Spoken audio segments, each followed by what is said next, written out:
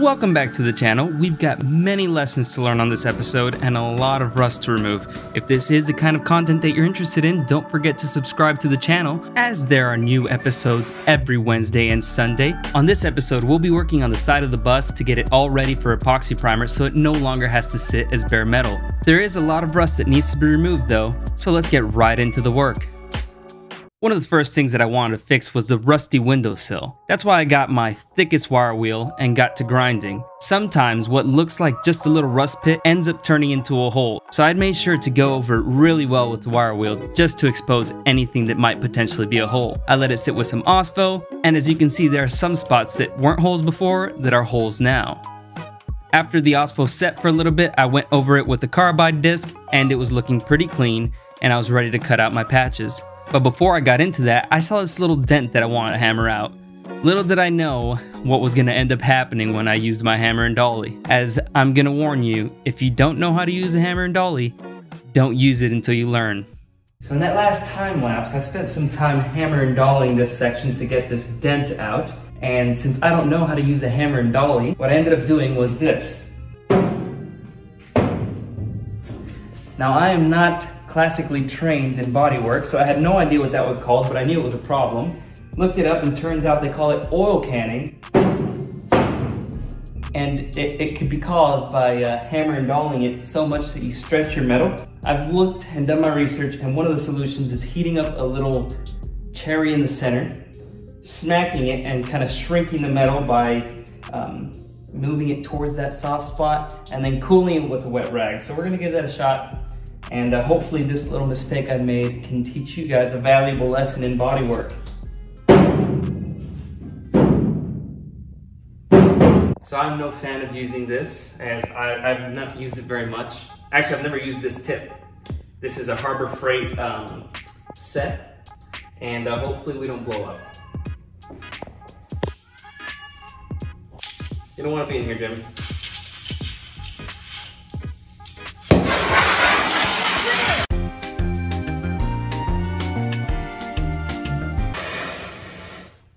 Scared there. Why was it hissing for so long? Was that supposed to be hissing like that? I don't know what I'm doing. Oh my god, we'll get somebody that does, can we? Alright, take two. I'm in the line of fire here. You're pointing that thing right at me. Okay.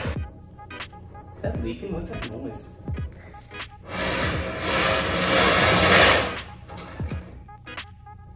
How about we just use it so we can be... Oh, there we go. Let's not get ahead of ourselves. I think I might figure out how to use the torch now. Let's gotta find the center of the situation. So I'm gonna go with we're gonna start here. We're gonna shrink maybe there. Hopefully I don't just blow a hole straight through there. We've got our bucket of cold water, our wet rag. We're gonna heat a dime-sized area in there. Then we're gonna attempt to shrink it.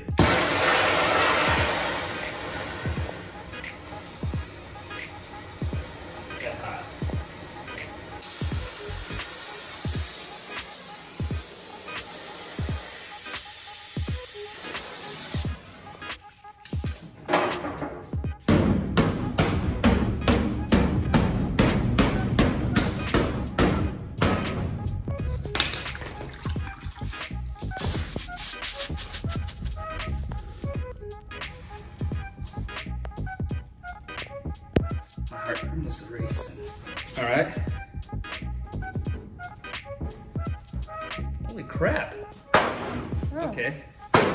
It's a lot smaller. It's a lot harder now, but now we're gonna do it like right here. Sometimes it takes more than one. I saw that online.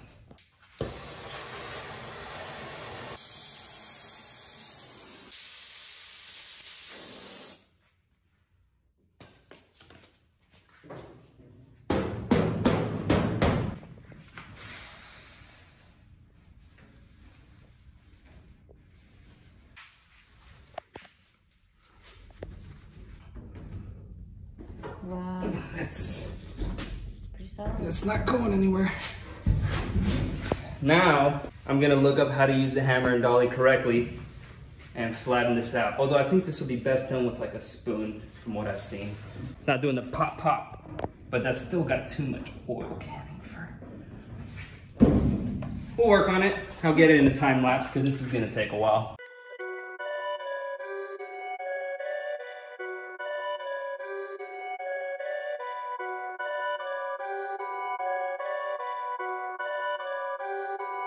Perfect. So we have gotten rid of the tin canning. Like, that is just about as solid as any other part on this door, but it is a little dinged up. It's pretty flat. I could just Bondo over that. It's a lot flatter than it was, but I'm gonna attempt to hone my craft and try to hammer that smoother. So we're gonna clean up this surface, clean up the backside, and, you know, take our time with it.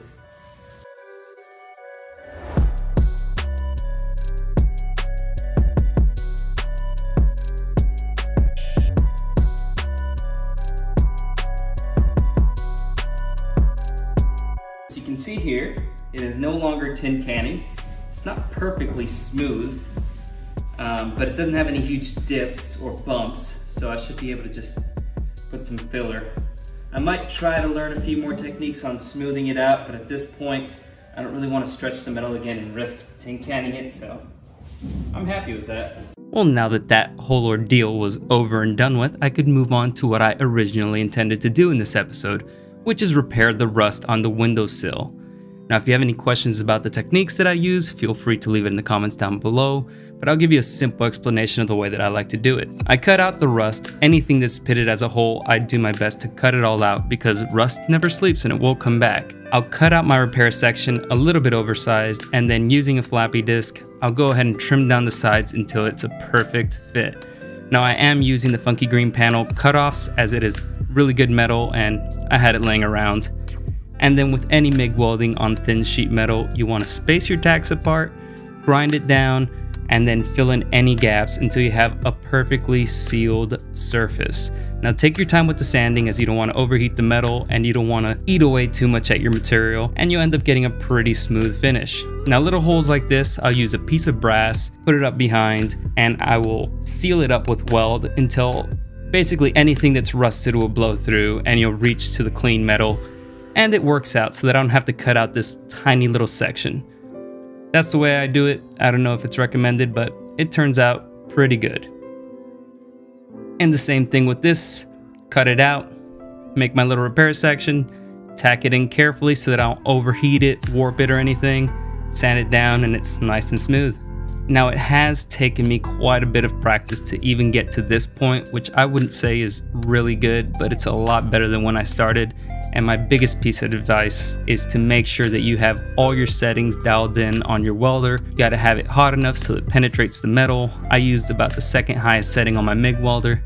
And you wanna make sure that your wire speed is correct so you're not building up a whole bunch on the surface or, well, blowing a hole through it. Once you have your settings figured out, it just takes practice. Same deal, sanding it down, getting it nice and smooth, filling in any little holes, and boom, you're left with a pretty smooth, nice repair. Now with anything that was once rusted or had pitting, I like to use POR 15. And POR 15 is all about the prep work. You want to make sure that your surface is ready for the adhesion of the POR 15. That is why I like to make sure that there is no loose material on the surface, and then I will use the POR 15 metal prep. This kind of neutralizes the rust. You can see all those little black dots are where there was rust and it's now neutralized. And when you leave it there long enough, like the instructions tell you to, you'll actually get a bit of surface rust, which is what you want, as POR 15 adheres better to a surface that is rough than a smooth surface. Now use wax and grease remover to wipe that down, and then it's ready to use the POR 15. I'm using semi-gloss as it will be easier to paint over it when I go to epoxy prime this panel. I do have to scuff it, and I have POR 15 etching primer to put over it, but make sure you read all your details before you use this, because I've seen a lot of people complain about it not being good.